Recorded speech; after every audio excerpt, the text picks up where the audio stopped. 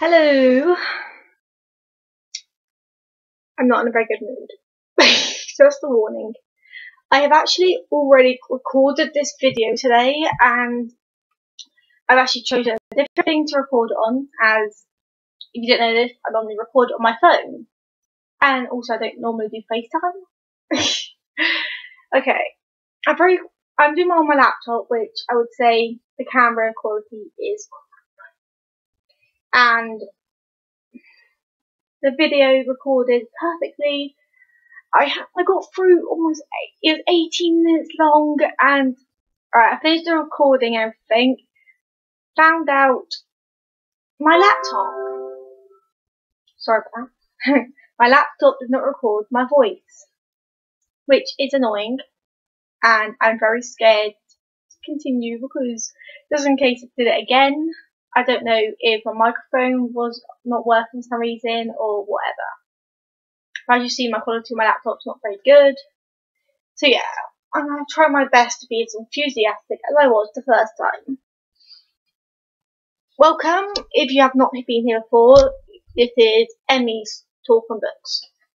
And hello, if you've already watched some of my videos, you should know about this. I tend to normally do FaceTimes. I thought I'll give it a go, and actually this is the very first time I put my face on YouTube. Okay, I have watched a couple of videos on people doing book reviews, and I realised I might have been doing it wrong the whole time. Well, not wrong, but doing it my own special way. So I thought I'd give it a go doing FaceTime. I don't know if you call it that way. Do you call it FaceTime? We're talking about to myself now. Great. Okay. I'm going to just go through the pile that I did beforehand. Right.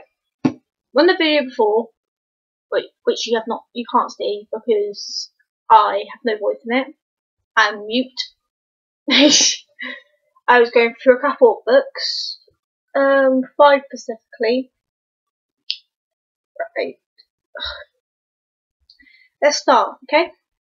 Let's hope my voice records in this one, and the quality's not too bad. Okay. Is that back to front? I don't know. It says Me Before You. Me Before You is actually a very popular book, and it is a bestseller by Jojo Moyes. Also, sorry if I pronounced anything seriously wrong. I do not mean to. If you've watched my videos before, I've mentioned I am dyslexic. I have trouble reading, but I love reading. I'll never give that up for anything in the world. Well, actually, maybe. Oh no, I can't. No, actually, no, not even for £1 million. I wouldn't. Okay. Me Before You. It's made into a movie now and everything. So a lot of people would have heard about this book. Okay, and I am just going to say this. I have not read this book yet, but I've watched the movie. I know you're supposed to read the book, then watch the movie, but I'm doing it the opposite way round. I got a chance to watch the movie actually in the cinema, so I did not lose that chance to watch it actually in the cinema. I actually love the cinema. I don't go very often. Move this bit closer. Move this bit down. Yeah, there you go. It's much better now. And I love it. I love the cinema. I love being there to watch the movies brand new out. Even though I hate that I can't pause it when I just want to get up and walk about because my legs are killing me. Okay, Me Before You. It is a bestseller. Sticker on the front says, now over 5 million copies sold worldwide. I don't think that's as most as Harry Potter, but yeah, still good. I'm actually going to read the blurb and some reviews that are written on the back by I think they're by other authors and newspapers. Okay, right. Let's start. Right, this review's by Closer. I don't know who that is. Is it a newspaper? You tell me in the comments. I don't know. Truly beautiful, made us laugh, smile, and sob like a baby. You simply have to read it. That's quite good. Because I will be reading the book soon, hopefully. Okay, this one's by Independent on Sunday. Destined to be the novel that friends press upon each other more than any other, Lou and Will are a couple who readers will take to their hearts, and as they did one days. I don't know if that's a book reference or okay. Emma and Dex, a novel that demands an afternoon on the sofa with fist full of tissues. Well, I don't normally cry for books. Most of the time I laugh, so I would actually love to see if this book makes you cry. I did know when I was in the cinema, there was a lot of old people in there and a lot of old ladies who were crying during the movie. Alright, this one's by Ella. A triumphant packs such an emotional punch, you'll need a box full of tissues. And everyone's saying you'll end up crying. Okay, this one's by Mary Claire. Claire? Yes, let's say it's Claire. Magical and heartbreaking. Waterproof mascara essential. I love how all these reviews say that you cry. Alright then, let's read the blurb. She knows how many footsteps there are between the bus stop and home. She knows she likes working in the buttered bun tea shop, and she knows she might not love her boyfriend Patrick. What Lou doesn't know is she's about to lose her job, or that knowing what's coming is what keeps her sane. Will Trier knows his motorcycle accident took away his desire to live. He knows everything feels very small and rather joyless now, and he knows exactly how he's going to put a stop to that.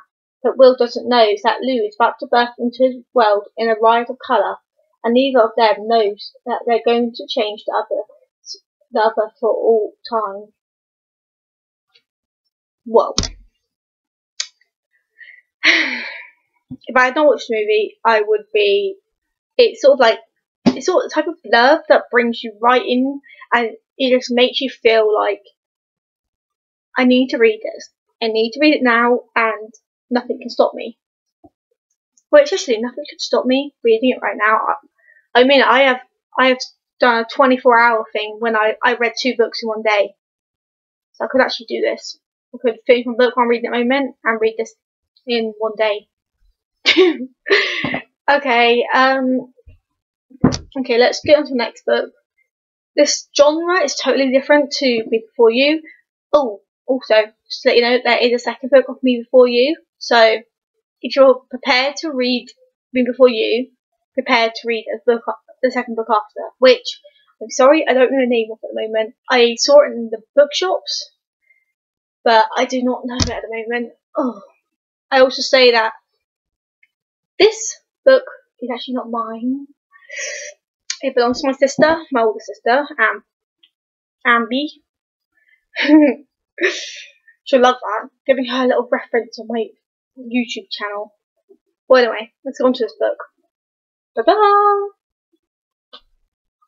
To me, that the words are backwards. I don't know if that is for you lot as well. Don't know why. Well, anyway, this is called Flesh and Bone. Flash and Bones. By Kathy Riches, I think it says. Well, anyway, this book, as you can see, it looks pretty gruesome. And I got this book from, I'm quite sure it was from a charity shop. Oh, I cannot catch up no more. I know it's second hand, that's all I can say. I'm a charity shop addict. I tell you that now. If I see a charity shop, I walk in it, check out the book section, go to a till, buy 5 books. Because, lucky for me, half the charity shops that I live around always have sales on the books. you can get like kids books that actually aren't kids books for 50p, and I'm like, alright, just take my money, and I'll just take like, all the books. Alright, let's read the blurb. And oh, there's actually some, not many, yes, the Before You book. There are some reviews on here. One by Sunday Express and one by Daily Mail. Right, Sunday Express says, "Will Kathy Richards, the reader knows they're in the hands of an expert." Daily Mail, high quality thriller writing with a human touch. Must be good then. Okay, let's do the blurb. Even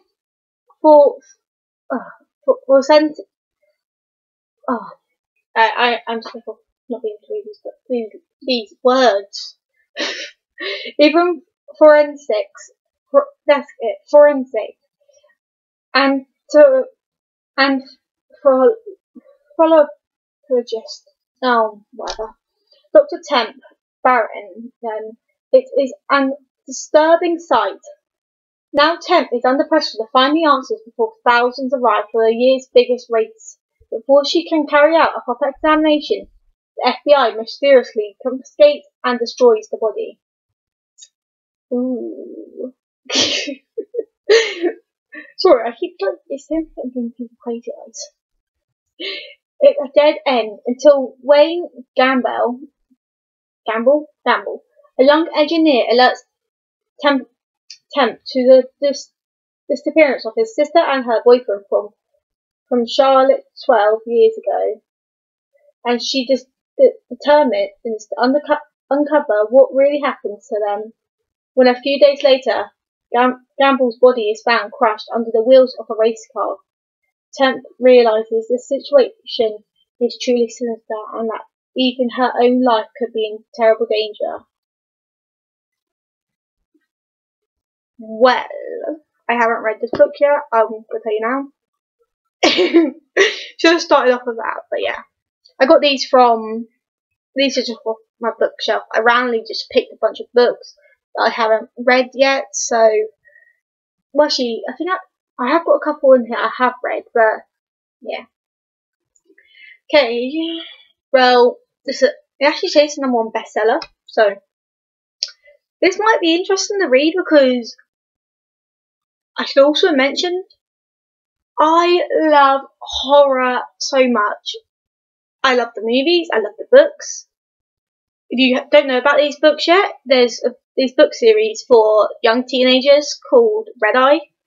I have all the books and I love them so much. So much horror, so much everything in it. Murder, mystery. It's like, oh, I could actually cry because I'm so happy about them. And Red Eye has got another book coming out next year in February. So, I can't wait. Well, yeah, so this is going to be my type of book. Horror, mystery, you name it, thriller. Ugh, get me chills already. Blimey, it's already 13 minutes in. Okay. Totally different genre again. If you have not seen this movie, or read the book, I don't know what you're doing with your life. I absolutely love the movie of My Sister's Keeper. I'm quite sure it's based on a true story, but I think it's based around the true events of cancer. Yeah, bit of a spoiler. Well, the blurb actually gives you a bit of a spoiler about that already. But okay, this is by Jodi Picoult. I can't read it. The only way to save your daughter is to sacrifice a sister. Ooh. Okay. There are reviews on the back, like always. I'll read them. I don't mind. Heat is the first reviews by Heat. Highly gripping. That's good. Okay, and this is by Independent on Sunday. Remember, write in the comments if you know if these are newspapers or whatever, because I don't have idea. Her vivid characters have a depth and tendency rarely found in blockbusters. Okay, that's good to know. I do know that already in the movie, so but we all say the books are better than the movie, so I love the movie so much, so if the book's any better than the movie, I think it'll become my all-time favourite book. Okay, let's read the blurb. Alright, Sarah Fitzgerald's daughter Kate is just 2 years old when she is diagnosed with a rare form of leukemia. You don't know what leukemia is, it's cancer, very sad. Oh, not even going to say the rest. Reeling with the helpless shock of it, Sarah knows she'll do anything and whatever it takes to save her child. Well, what mother wouldn't? Really? What mother wouldn't do anything to save her child? Okay. Then the test results come back time and again to show that no one in their family is a match for Kate. If they are to find donor for the crucial bone marrow transplant she needs, there is only one opponent, creating another baby specifically designed to her safety. For Sarah, this seems a ideal solution. Not only does Kate live, but she has a beautiful new daughter, Anna too. Until the moment Anna hands Sarah the papers that will rock her whole world. Because age 13 Anna has decided she doesn't want to help Kate live anymore. She's suing her parents for the rights to her own body. Right. I'm going to say one thing here. If you have not read the book, watch the movie. Don't judge Anna. You really don't know the whole situation until if you've read the book, or watched the movie. Okay? Well, yeah. Okay, this book is gonna be one of my number one favourite to read. And I'm gonna say now is I'm gonna be in love with it forever. Okay. I also got this book from a charity shop after I loved the movie so much. I decided to get the book. And I also got it in a charity shop, and I'm remember rightly, it cost me 50p, so win-win. Right, let's go on to the next book. This one's called The 13th Tale. Ta-da! And it's by Diane Setterfield. Okay. I'm just gonna go through the blurb and that lot. Okay, the reviews. This is one from the Times. Glorious, beautifully written, and I can't read this word. It's another review. This is by I'm gonna spell it out you guys because I can't read it.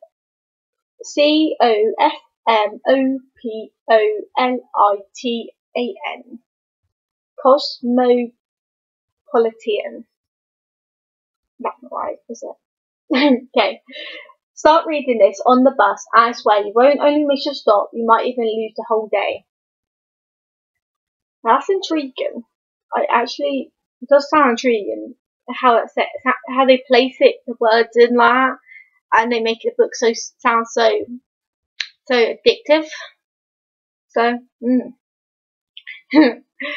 Angelfield's house stands abandoned and forgotten. It was once the imposing house of the March family. Fascinating, manipulative Isabella, Charlie, her brutal, dangerous brother, the wild, untamed twins, Emmeline and Adeline. But Angelfield's house conceals a chilling secret whose impact resonates. Now Margaret Lee is investigating Angelfield's past, and the mystery of the March family starts to unravel. What has the house been hiding? What is its connection with the enigmatic author Vivid Winter, and what is it in Margaret's own troubled past that causes her to fall so powerfully under Angelfield's spell? I love it when blurbs it's like it pulls you in. That's the whole point of blurb, isn't it? A blurb is to pull you in, to make you want to read more. But I just love it. And another charity shop book, and this one's like in perfect condition, except from, some bends and bumps there. But I love getting a good deal on books. I don't normally actually buy brand new books. I have done a couple times, but I don't mind buying them if it's something I know I'll definitely read. I think I'm going to end it there actually. I will make another video, FaceTime, whatever you want to call it, about the other books I've got in my bag, my special bag. Yes, the bag is the Pet Life bag. And I've got like all my books from my bookcase in there. Well, not all of them. I couldn't bring all of them down here. I've got about 40 up there. My bedroom. Alright then. Thank you for watching. And don't forget to check out my other videos of book reviews. I've got my channel, Emmy's Talk on Books. And don't forget to subscribe if you liked me talk about books and that lot. And like, comment, your choice really. I hope you enjoyed listening to me talk about books. You must be really bookworm to want to just sit here and talk about books. Like me. Alright. Have a good day, good night, whatever time you're watching this. And don't forget to come back for more.